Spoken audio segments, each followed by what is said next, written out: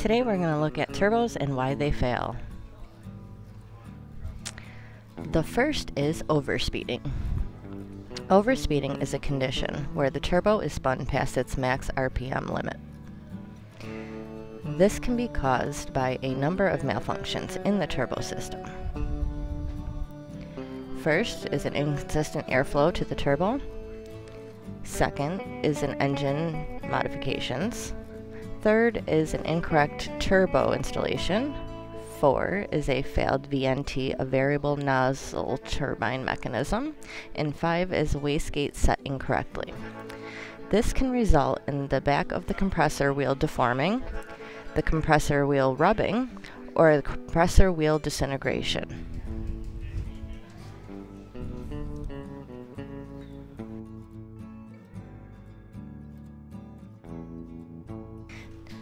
Next is oil contamination or lack of oil.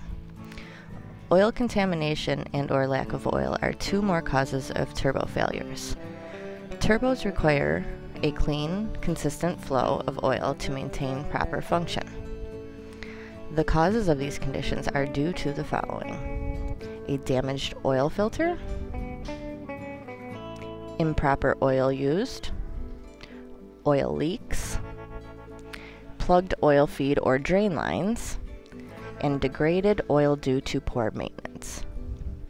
These conditions result in damage to the bearings, seals, turbo shaft, and thrust components of the turbo.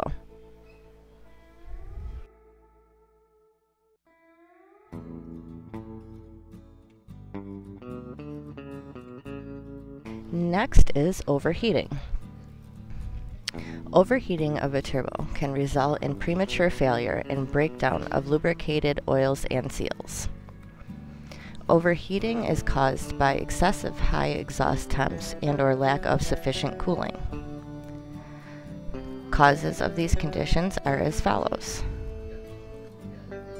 hot stops or hot shutdowns, tuning incorrect on the engine, DPF issues, and exhaust restrictions.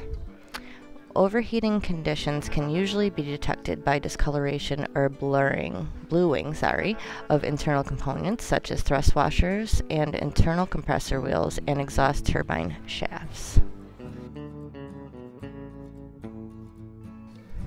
And next is foreign object damage. Just like it sounds, foreign object damage happens when an object enters the turbo from outside of the turbo, either from exhaust side or the intake side. This could be debris from intake, like nuts, bolts, environmental debris. It could be ice from cold temps that accumulate in intake tubes. And it can be debris from exhaust side, like broken valves, pieces of piston, and injector tips. Foreign object damage results in damaged compressor and exhaust wheels, turbine housing damage, and wheel shaft breakage.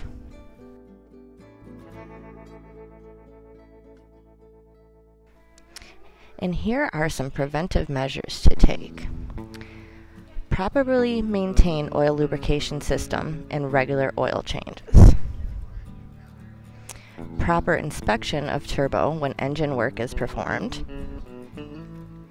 When replacing the turbo, you must inspect, clean, and or replace oil feed lines and drain lines. When replacing a turbo, prime the new turbo with fresh oil before installation. Make sure to inspect all intake tubes and air filters for proper function and no debris. Avoid hot stops on turbos. And if vehicle or machine is equipped with DPF, be sure the DPF is maintained properly and not plugged. If you need any more help, you can call us at 716-293-2939.